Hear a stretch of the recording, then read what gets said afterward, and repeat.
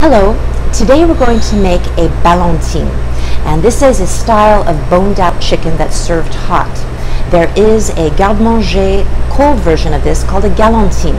Again, a boned out chicken which is then stuffed, cooked, and it would be chilled, and very frequently it's covered with a chaud-froid sauce, which is a velouté sauce, if you will, that is thickened and solidified with gelatin, and that helps to encase the chicken and make it very, very beautiful. You can put herbs and cut out pieces of vegetables to create flowers and other designs, and that's all held in place by that chaud-froid sauce. But what we're going to make is the hot version of this, which is called a ballotine.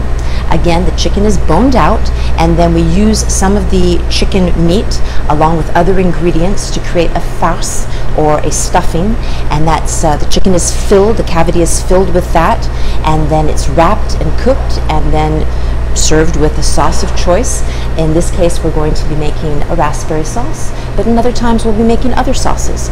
So it's a wonderful dish, and I'm going to show you the technique for boning out the chicken and creating the farce, the stuffing, and the technique for stuffing the chicken with that farce, and then the technique for wrapping the chicken, roasting it, and eventually serving it with the sauce. So, chicken ballotine, ballotine of chicken, coming up next.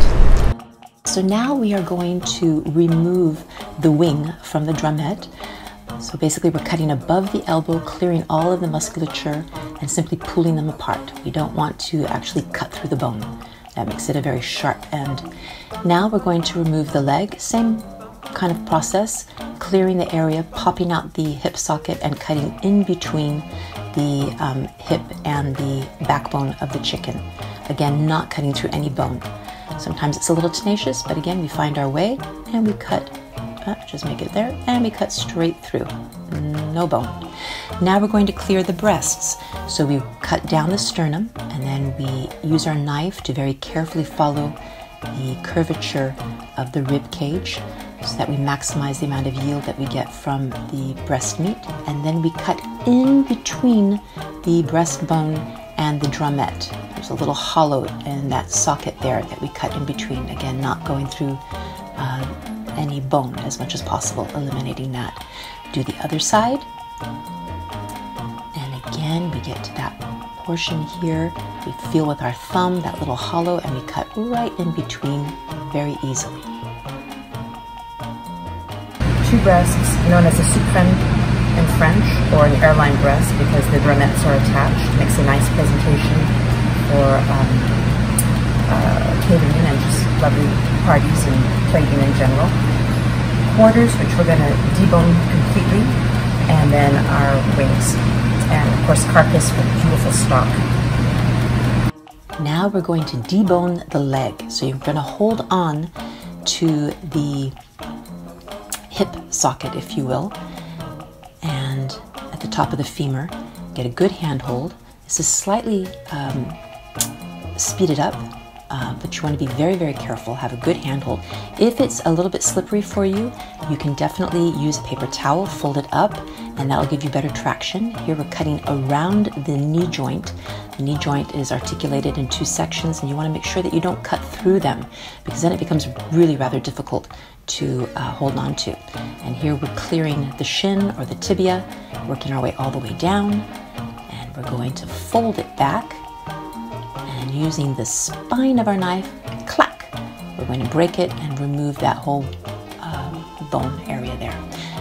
Another version of it from a front view, again holding on, working our way down to the knee. You can see it moves around just a little bit, so you want to be very careful, take your time.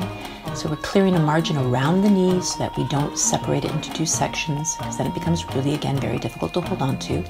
Once we do that, we continue on our merry way, and we clear all of that musculature, that meat and tendon, until, again, you see very clearly there, yeah, until we make our way to effectively the chicken's ankle. And we fold it back, spine of knife, clack, and out it comes. Beautiful. Of course, we use that for stock.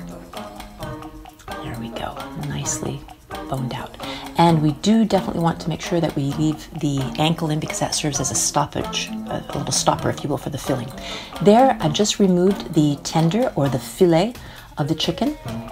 Now, you just saw there a beautiful example of a suprême or an airline breast, but because this is going into a filling, we need to remove that bone that we took such care to keep in place, and we need to remove the skin, and we need to cut it into nice, manageable portions for the farce. Here, we're going to start on making the farce. So here we go.